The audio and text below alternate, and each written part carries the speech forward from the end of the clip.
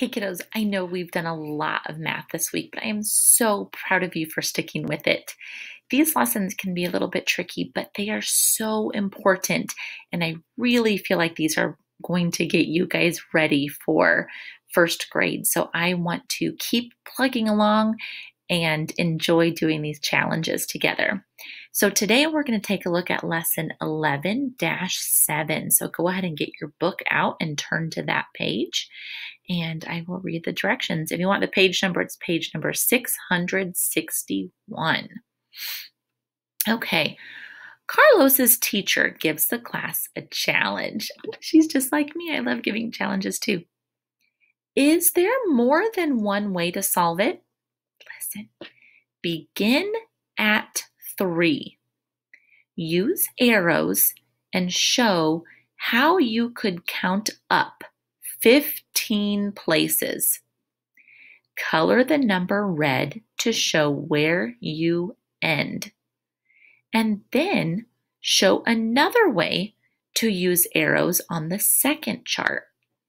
So on this one, I want you to start at 3, count forward 15 spaces.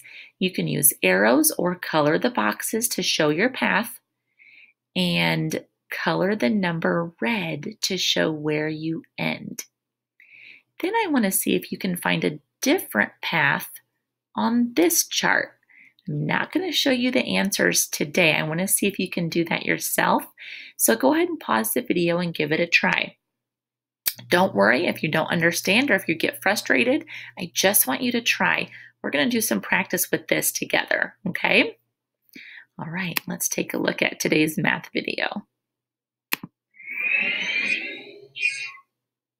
What are some ways you can count on by tens and ones? Let's find out. What does the chart show?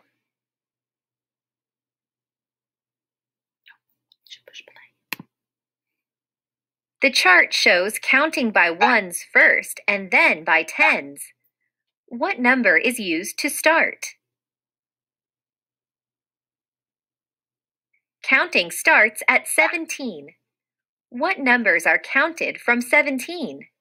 18, 19, 20, 21, 22, 23, 33. You counted by ones first. How many ones did you count? You counted 6 ones. Then you counted by tens. How many tens did you count? You counted 1 10. In all, how many did you count up from 17? You counted 6 ones and 1 10. You counted up 16 in all. What number is at the end? 33 is at the end. What does this chart show?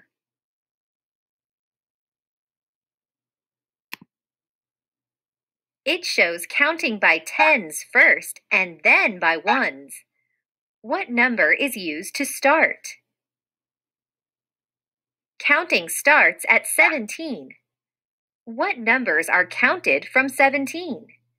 27, 28, 29, 30, 31, 32, 33. You counted by tens first. How many tens did you count?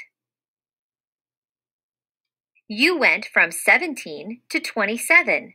You counted 1 10. Then you counted by ones. How many ones did you count? 28, 29, 30, 31, 32, 33. You counted 6 ones.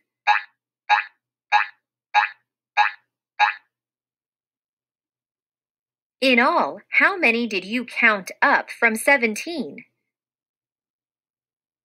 You counted up 16 in all. What number is at the end? 33 is at the end.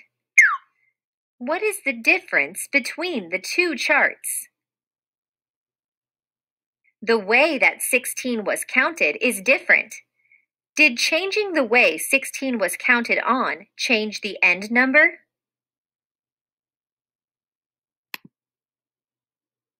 No, you counted the same number of tens and ones, so you still counted the same amount each time, 16. Both ways end at 33. Now you know how to count on using tens and ones. All right, kiddos, I know that sounds pretty tricky, but we're going to work through this together, okay? All right, go ahead and turn the page in your book so that your page looks like this. What we're going to do is continue getting familiar with that hundreds chart. And we've talked in the classroom how when we go this way, we're counting by ones. But when we move down the chart, that's counting by tens. And we're just going to keep practicing that together. We do not have to have this skill mastered. Parents, if you are tuning in, just the exposure to this is going to be very helpful. So we're just going to plug right along. Here we go. Let's take a look at number 1 star. I'm looking right here, kinders. We're going to start at 22 and make a path to show how to count up 15 spaces only using ones, okay? Now you can see that they've colored those squares green already for us. That's okay. But here is our path, starting at 22, and we're going to count 15 spaces. Ready? 1, 2, 3, 4, 5, 6, 7, 8, 9, 10, 11, 12, 13, 14, 15. And we're going to circle the number that we stopped at. Do you see how we counted 15 spaces? We started at 22. We counted 15 spaces, and the number we stopped at was number 37. All right, let's take a look at number 2, apple.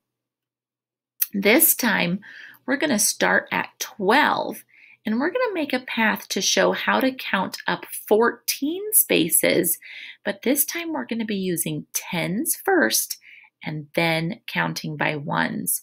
So if I start at the number 12, and if I move down 1 space, that means I actually moved 10. That's counting by tens, and I'm going to show you. Watch this. Starting at 12, 1, 2, 3, 4, 5, 6, 7, 8, 9, 10. Do you see that? I still stopped at 22, but all I did, instead of moving 1 space at a time, instead if I just moved down 1 space, what I really did was move 10. So I counted by 10. So here we go. 10, 11, 12, 13, 14. So it told me to move 14 spaces. That's what I did, and I circled the number that I stopped at. Do you remember a few lessons ago when we practiced counting by tens and then by ones? That's where this is going to come in really handy. Just want you to remember, when we move down, we're counting by tens. All right, we're going to try some more together. Stay with me, okay? Now, I know that at the top of this page, it says independent practice, but I don't think we're quite ready for that yet. So we're going to try a little bit together, and then you can try some by yourself, okay? So let's look at number 3, fish together. We're going to start at 42, and we're going to make a path to show how to count up 21 spaces using ones and tens. So watch this, kinders. How many spaces are we going to move? 21 spaces. So starting at 42, here's 1 space. All right, right there. Now I'm going to go by tens. There's 1, there's 10, and there's 20. I'm going to circle that number. I moved 21 spaces, but I did that really fast. I went 1, and then I went by tens. 10, 20. We're going to do that again. I want to erase my work. And I want to show you what that looks like if I do it by tens first. Here we go. Starting at 42, and I'm going to count 21 spaces. So let's count to 20 by tens. 10, 20, and now by ones, 21. Do you see I still ended at the number 63, and I showed my path, okay? Now there's a lot of different paths we could take to get there, but this time I wanted it to be by tens and ones, or ones and tens. All right, let's do number 4, heart. We're going to start at 56, and we're going to make a path to show how to count up 15 spaces using tens and ones. Here we go. 10. Now I have to go by ones. 11, 12, 13, 14, 15. And I circle the number that I stopped at. I'm going to erase that because I want to show you something, kinders. I could count by ones, and if you need to do that, that is fine. Here we go. Watch this one. I'm going to count 15 spaces by ones. 1, 2, 3, 4, 5, 6, 7, 8, 9, 10, 11, 12, 13, 14, 15. Okay. Do you see how that took me a little bit longer? Watch what happens when I do it by tens and then by ones. It's faster. I know you already saw me do it, but I want to do it again. Remember, when we count by tens, we move down. 10, 11, 12, 13, 14, 15 spaces. Do you see how I still stopped at 71 both times? All right, let's try some more. Number 5 handprint. We're going to start at 72, and we're going to make a path to show how to count up 27 spaces. Here we go. 10, 20, 21, 22, 23, 24, 25, 26, 27 spaces. I stopped at the number 99. Kinders, is there another path that you could take to count 27 spaces? There is. See if you can try a different way in your book. All right, let's take a look at number 6, coffee cup. Start at 63 and make a path to show how to count up 22 spaces. I want you to pause the video and try that one all by yourself. You might come up with a different answer, and that's okay. Start at 63, count up 22 spaces. Give it a try. All right, hopefully you paused and pushed play again. I'm going to show you the path that I would take, and you might have done something different, and that's okay. Watch this. Start at 63, count up 22 spaces. 10, 20, 21, 22. Did you stop at the number 85? Great job. If you didn't, go back and fix it and see if you can find your mistake. Did you take a different path to count up 22 spaces? That's great too. Let's go to the next page. And this page I'm going to skip. If you want to pause it and try this on your own, the directions are at the bottom if you would like the extra practice, but I'm going to move on from that.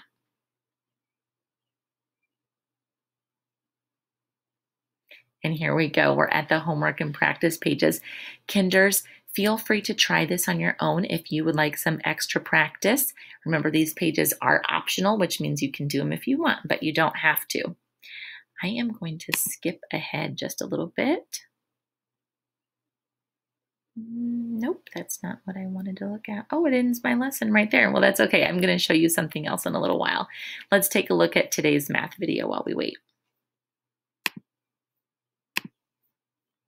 It's going to take me all the way back to the beginning. That's okay.